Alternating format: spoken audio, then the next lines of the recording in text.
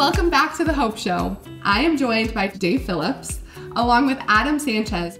How are you guys doing today? I'm doing great. It's Thanksgiving season. It's a good time of year. Yeah, also excited to be here and talk about what God is doing here and around the world.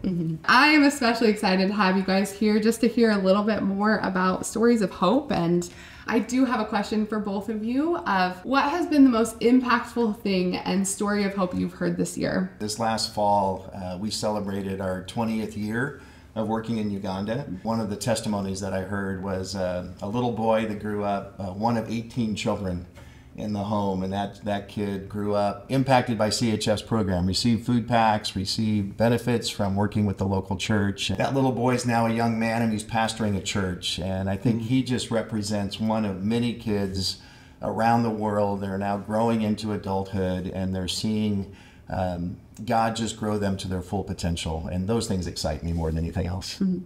Amen, amen. Earlier this year I had the privilege to be in Ethiopia and with our partner there, and they were serving a family who comes from Somalia. And this family had nothing when they came, but the church has been ministering to them this whole time, delivering food packs and caring for their needs. The church provided everything out of even their poverty. They were giving beds and clothes for the kids. And it was so sweet to see they want to do more. And so it just continues and compounds. That generosity just grows. It's really sweet to see how God does that. Yeah. Well, I love both of those stories. It's really sweet to see just the lasting impact of the ministry and the hope that is found through the gospel. And that's what our church partners are providing to families all over the world. One question, and this is for you, Dave.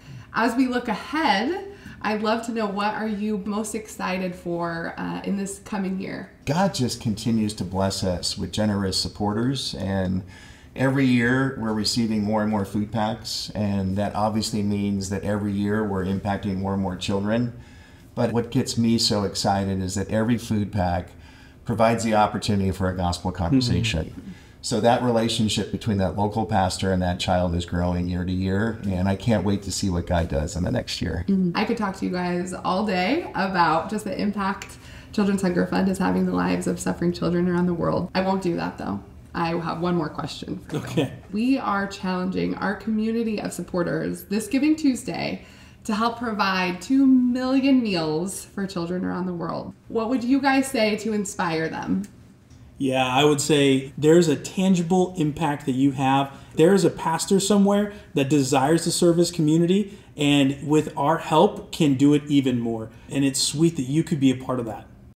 I think when you think of 2 million meals, that's a big number. But maybe think of it this way. Every week through Children's Hunger Fund, we have children and adults come through and volunteer. So many of them want to be part of the solution. And we had a little boy that sent us a letter with a check for $7. And he said, I've done some chores at home, and I know that this check will now provide 28 meals for children in need. And when I think of it this way, if a child is willing to do that, can't we all, by working together, hit this goal? And I know we can accomplish it, and I know we will with God's help. So thank you for all the support you guys give us. Amen. Well, I am encouraged and inspired, and I know our amazing supporters will be as well. So thank you both. Thank you, Dave and Adam, for joining me today. Do you want to help me sign off? Let's try it. All right. We have to. Let's do it. Okay. This has been The Hope Show. See you next week. See you next time. We keep saying next time, and you say next week. It's great. No, it's fine. It does say week here. But I like that it's not the same. Yeah. You know?